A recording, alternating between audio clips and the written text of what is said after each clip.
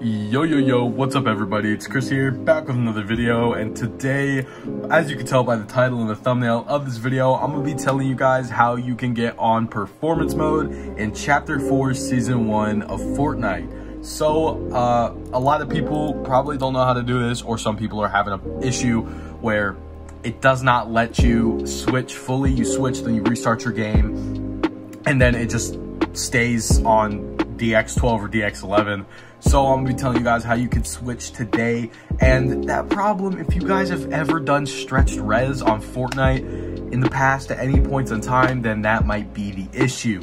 So I'm gonna be teaching you guys how to fix it today. And if you do like the videos and you do like this one, and I recommend you subscribe, say what's up, comment something. I really appreciate all you guys' support, and I love every single one of you, whether you're old subscriber, new subscriber, you're not even subscribing or watching this video. I love all of you guys, and let's get straight into this video. So if you go over to your settings, as you can see, I am on DX12 right here. DirectX 11 or 12 is DX12, DX11. And as you can see, performance, lower graphical fidelity is the one you want to be on. That is performance mode. So I'm gonna click on performance mode. I'm gonna switch to performance mode. I'm gonna hit apply, and it's gonna say restart needed. Please restart the game for all changes to take effect. So here's the problem with that. If sometimes some of you guys are probably doing that, and then you restart, you load back in, and it's still on DX12 or DX11, whatever. A lot of you guys are probably having that problem. So what you want to do, go on ahead and exit out of Fortnite. Basically what you want to do is when you're on the home page of your PC, you want to go to the search bar at the bottom of the screen right there. And then what you want to do is you want to search % local app data %, just like that right there. Then hit enter, and it should, what the f.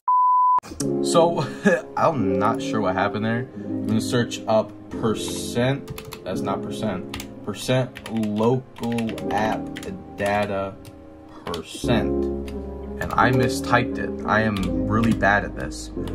So just like that, % local app data %, and hit enter.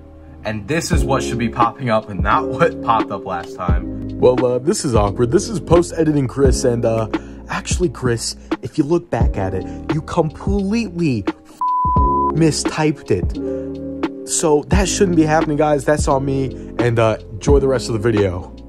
But so once you're in this section of the files in the local app data, whatever, you want to scroll down and you want to find the file Fortnite game right there.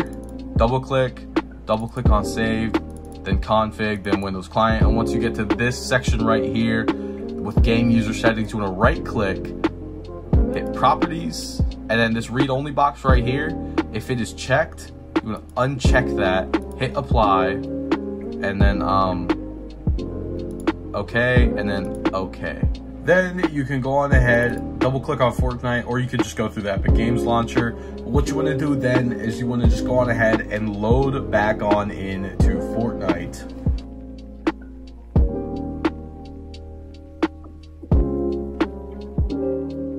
Alright, so I'm back in Fortnite, and you go over to your settings here, and just like that, it stayed, and I am on performance mode now.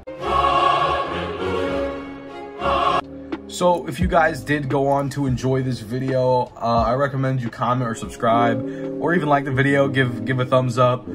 Comment down below what videos you guys want to see next. If you have any ideas, I got you. And like I said earlier, really appreciate all you guys' love and support. I love every single one of you, and I hope you guys have a Merry Christmas and have a blessed day. Peace out.